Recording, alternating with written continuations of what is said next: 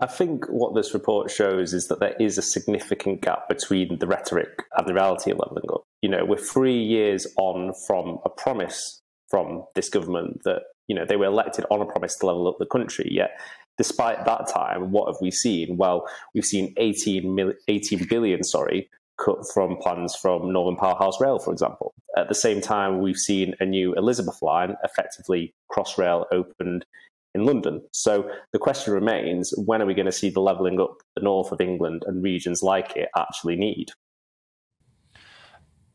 And the PAC, I think, was particularly concerned about the methodology used to allocate money.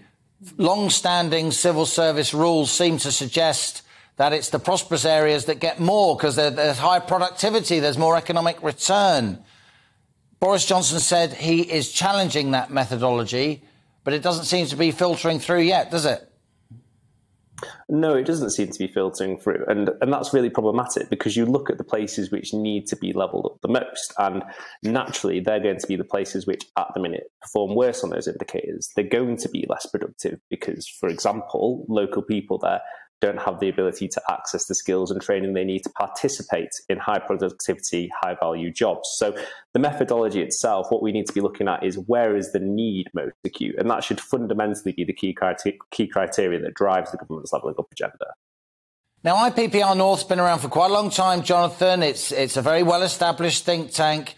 What's your elevator pitch to the government? What should the government be doing to put levelling up, to turbocharge it post the pandemic and get some actual outcomes that can positively impact people's lives?